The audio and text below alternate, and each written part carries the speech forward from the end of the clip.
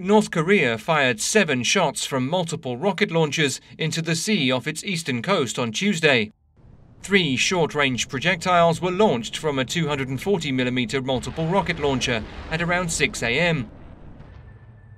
The first shots were fired from Wonsan and flew 55 kilometers in a northeast direction before falling into the Sea of Japan. North Korea launched 4 more shots at the same spot at around 4:17 p.m. It is believed they used a different launching weapon. The shots flew about 155 kilometers.